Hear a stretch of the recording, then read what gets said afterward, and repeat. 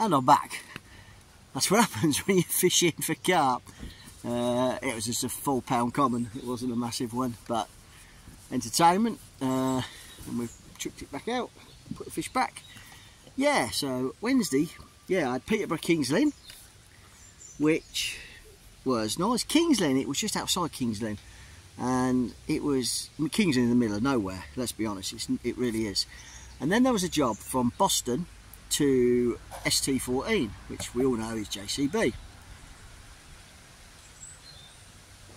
And we got that job, quoted high on it, over £1 a mile, because JCB, and I got where I got to travel to.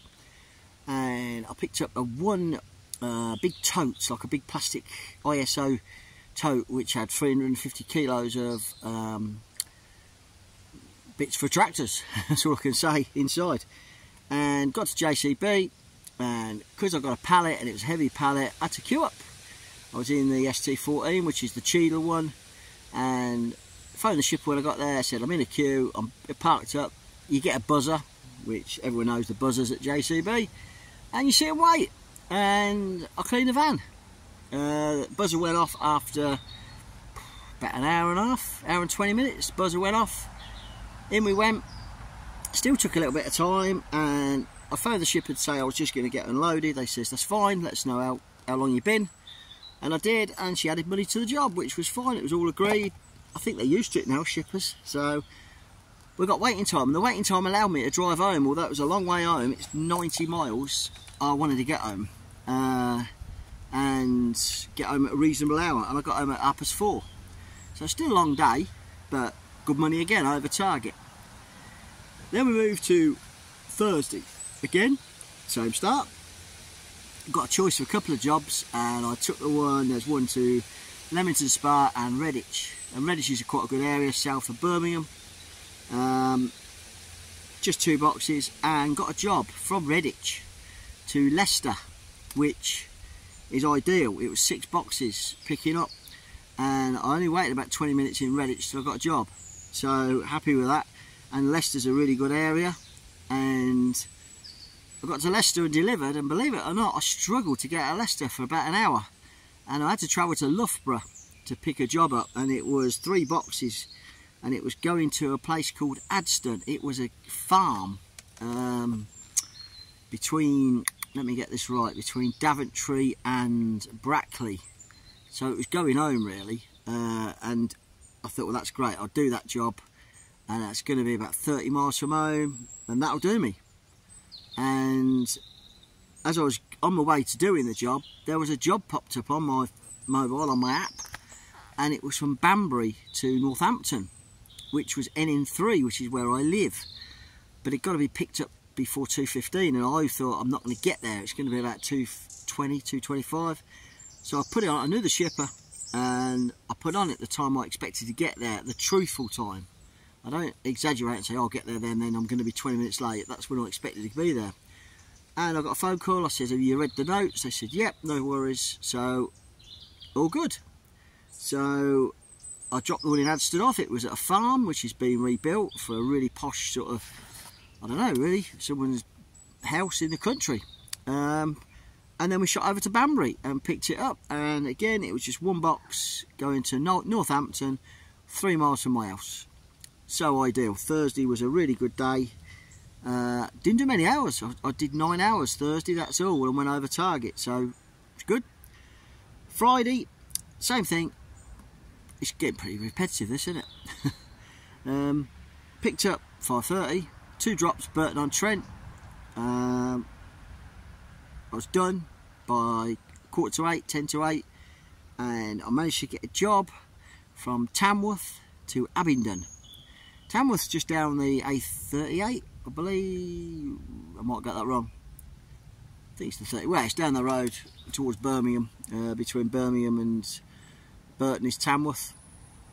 Picked it up. It was a big box. It was one huge big box, and it was going to a place I've been to in Abingdon. Abingdon's can be a bit iffy sometimes, but this time it was really good because Friday was busy. The feed was busy, and I got a job from Oxford to Wellingborough. Again, only 8 miles from my house. I'm really lucky. I am lucky that I live in Northampton, and there is a lot of places within 20 miles of me that does a lot of courier, you know, courier goods too. So that was my week, and it was a good week. It was a good week. First week back, I managed to get a full 5 days. I hit target, over target 4 days out of 5. Monday I was only just under, and I did 1,400 miles in a week, and I did 46 3/4 hours.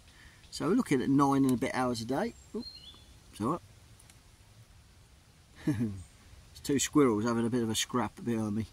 And I did 36 hours driving, and I did 1,069 before VAT, which works out at 1,282.80, and you take off my 10% for the VAT, man, and it's 1,154.52. Works out at 230 a day. So that was a really, really good week.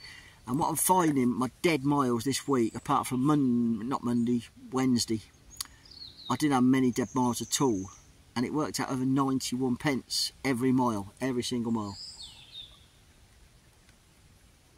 So fortunately it's working out, but it's working out because my first job of the day is non-CX. Although it goes through the CX, he doesn't go up for bidding. It's from a shipper who gives me the work. I phone up, he gives me the work, he puts it through the CX because it's easy invoicing, simple as. But it's work that is coming straight to me.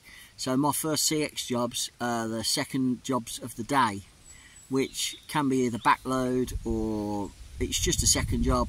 I'm not looking or desperate to get a job. I'm already got the first job in the bag, and because I'm starting early, I'm actually finishing early as well. Well, early.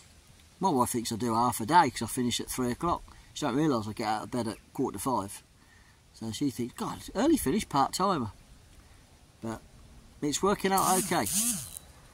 Hopefully it'll continue. Nothing's set in stone. What I'm doing, I'm just phoning up, and he's happy at the moment with what I'm doing for them, and it suits me. I'm carrying nothing heavy, more than one item per drop, and then nothing big on the early ones. So yeah, pretty good with that. Hope you're all doing well. I'm trying to answer some questions. There is a lot of Big Beardy's put his back on. He's about the YouTubers. Are they creating a problem? And he doesn't think so. Maybe encouraging. I just put on what I do. I'm very lucky, like I say. I'm in a cracking area. I couldn't do this job if I was in a poor area, and I probably couldn't do this job if I had kids, mortgage, all that.